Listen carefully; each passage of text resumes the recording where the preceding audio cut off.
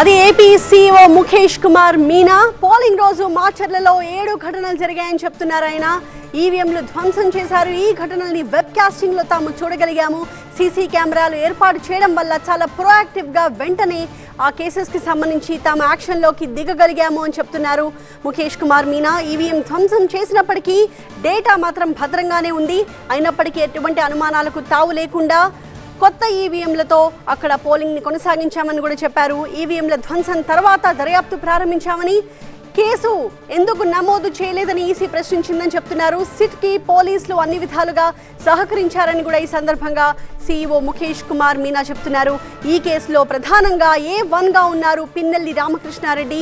మొత్తం 10 సెక్షన్ల కింద మెమో ఫైల్ చేశామని చెప్పారు CEO Mukesh Kumar Meena.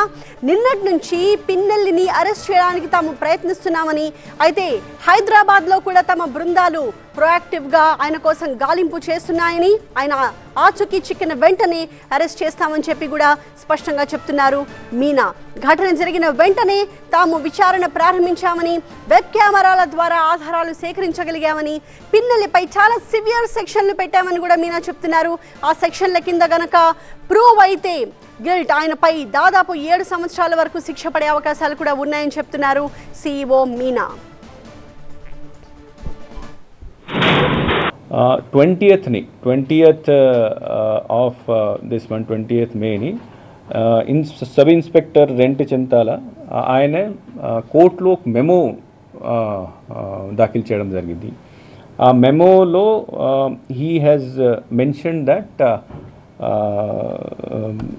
Mister P Ramakrishna Reddy he has been mentioned as accused number 1.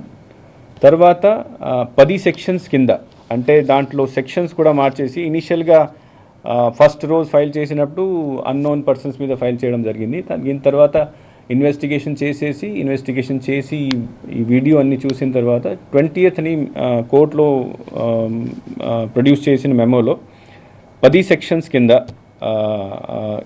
10 sections include చేసేసి మెమో ఫైల్ చేయడం జరిగింది. తర్వాత మిస్టర్ రామకృష్ణారెడ్డిని కూడా అక్యూజ్ నెంబర్ 1గా దాంట్లో ఇంక్లూడ్ చేయడం జరిగింది.